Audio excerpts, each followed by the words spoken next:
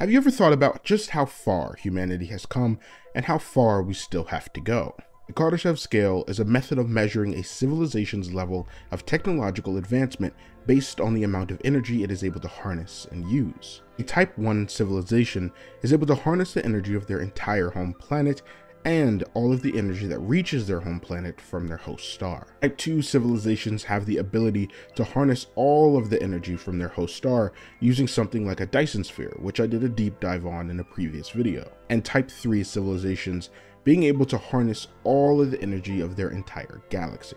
So where does humanity rank? Well, right now, we're a Type 0 civilization.